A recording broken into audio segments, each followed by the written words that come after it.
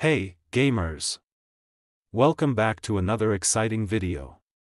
Today, we're diving into Dragon's Dogma 2, the epic RPG adventure that's been capturing hearts and challenging players worldwide. But hey, let's talk performance, shall we?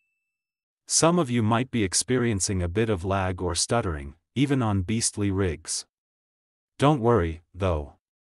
I've got some killer tweaks and tips to make sure you're getting the smoothest experience possible. First up, let's dive into those graphic settings. Just head over to the options menu from the title screen, then select Graphics on the left. Now, depending on your setup, you might want to adjust a few things. If DLSS isn't an option for you, consider dialing down bloom, depth of field, lens flare, and lens distortion. They don't sacrifice much visually but can give you a nice performance boost. But wait, there's more. Ever heard of lossless scaling? It's a game changer. Head over to Steam and grab the app.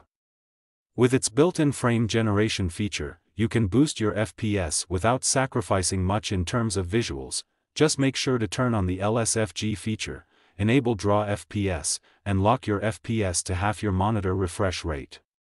Trust me, it's worth it, and there you have it, folks.